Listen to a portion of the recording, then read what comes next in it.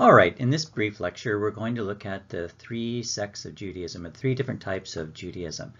And one reason this is important is because Christians came out of Judaism. So Christianity as a religion is really an offshoot, or was an offshoot of Judaism. So it's really important to look at these three groups and try and figure out which had the most influence. And we'll talk about that in the next slide. We know a little bit about, well, actually we know quite a bit about two of the sects, the Sadducees and the Pharisees. One sect we don't know too much about, except more and more information is coming out in terms of archaeology, are the Essenes. And in terms of a primary text, I've mentioned Josephus before. He was a Jewish historian living in the 1st century AD, and he wrote a book called Antiquities. And in his book Antiquities, chapter 18-1-2, he talks a little bit about these three sects. So the first one he mentions are the Essenes, and then he mentions the Sadducees, and then he mentions the Pharisees. And as you can see, he mentions here, he talks about them in his book called The Jewish War, which you can look up all of these on the internet. Okay, what I've got here is a table of the three sects of Judaism. And as I said, we're not going to spend too much time on this. But what I want you to think about as we're comparing these three is which group seems like it would fall into the Christian category more than the other ones. Let's start looking at the Pharisees. Their name means separated ones, and what you've got here, and I'll sort of compare these two groups, the Pharisees and the Sadducees, at the same time. So you've got the Pharisees meaning separated ones, and you have the Sadducees meaning righteous ones. Their name is coming from a Hebrew word, tzedak, which means holy. The Sadducees, so they viewed the Torah, which was the first 5 books of the Bible, as having the most authority when you look at the entire Old Testament.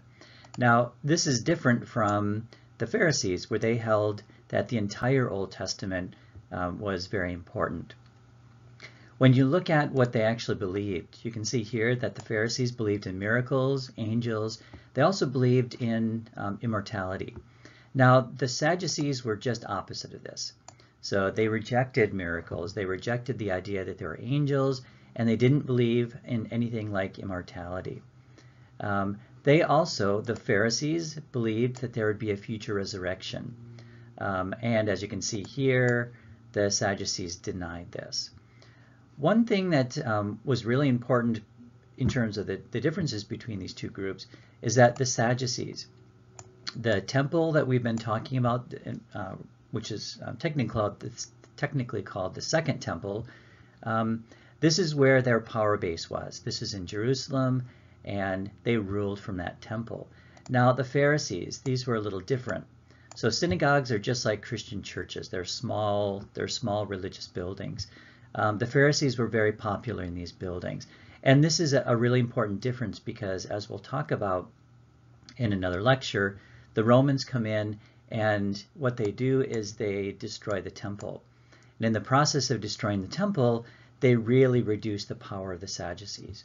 Now you've got another group here, the Essenes. So as you saw, Josephus mentions them. We didn't know too much about the Essenes until the last century when quite a bit of archaeology was done. The Essenes actually moved away, and they moved out into the desert. As you can see here, they rejected the priesthood and the temple in Jerusalem. So they rejected both the Pharisee beliefs and the Sadducee beliefs. They also lived communally, meaning they all moved into one group, they shared what they had, and so on. Now I ask you at the beginning of this slide to think about which group actually sounds more like a Christian group. And I hope you see that this is the Pharisees. Now, what this ultimately means is that many of the Pharisees ended up joining Christianity. Not all, of course. Probably the most famous Pharisee is Paul from the New Testament. Okay, now I've got a little bit more from Josephus here on from his Jewish wars on the Essenes. So this is important. Again, we know quite a bit about the Pharisees, we know quite a bit about the Sadducees, but we didn't know very much about the Essenes, and Josephus was one of the few written accounts we have of this particular group. So what I'd like you to do is I'll go through some of these points, and I'd like you to do is to stop the video and then read through this particular passage.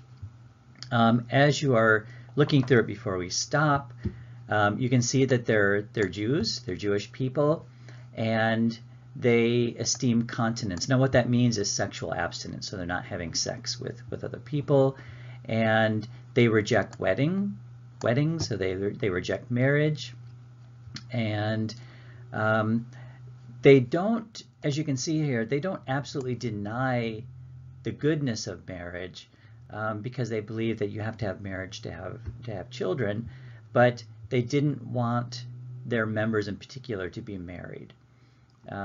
So this is a really interesting group, and what I have in a series of slides here are some of the archaeology of these Essenes.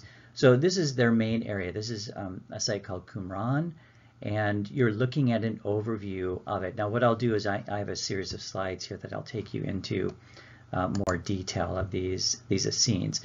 So this is another overview of the site that I just showed you, and of course what you can always do is stop the movie and then take a closer look at what's going on here. So what you have is the overview of the site, and then through here you've got the diagram for this.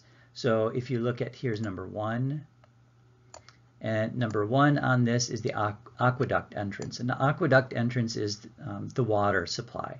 So Qumran is up on a hill, and they needed some way to store all of the water. So the aqueducts brought it in, and then they had all these cisterns, as you can see. So number 2 is a cistern here. You've got various reservoirs for water, so obviously water is very important, and you can see how all of these are connected through these various tunnels and pools. Probably one of the more interesting rooms of this particular site is the scriptorium. And script is a Latin word. It means to write. So scripto means I write. So the scriptorium is where these people wrote their books.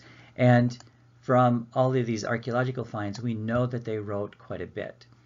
So let me just show you a close-up of this. So this building here is a scriptorium. So we know that it was a scriptorium because they found a bunch of inkwells and writing pens and so on. So this is the dining room, and what I should have put on this picture is a little measurement so you can tell how big it is, but what you can see here are people in the background, so you can sort of see how large this room is compared to them. The Essenes were very big on ritual baptism. So what you've got here is a series of steps leading down into a pool, and then what they would do is they would direct water into these, and they would baptize themselves. Here's another example of this, where you can see the stairs leading down. This entire thing would be filled with water. Here's one of the cisterns, and again, there's no scale here, but if you look up here, you can see the size of the people compared to the size of the cistern. So a cistern, again, is where they would be storing all of their water. Here's the cemetery. There's some really interesting archaeological work being done on the cemeteries. It was assumed that the Essenes were almost primarily men, but as they were going through the cemetery, they discovered some bodies of females. So we're not quite sure what the women were doing there. We're not quite sure if they were living at Qumran, but there's some interesting material coming out of this particular site that people are still working on today. Now, some of the most interesting things that come out of this particular area are the scrolls.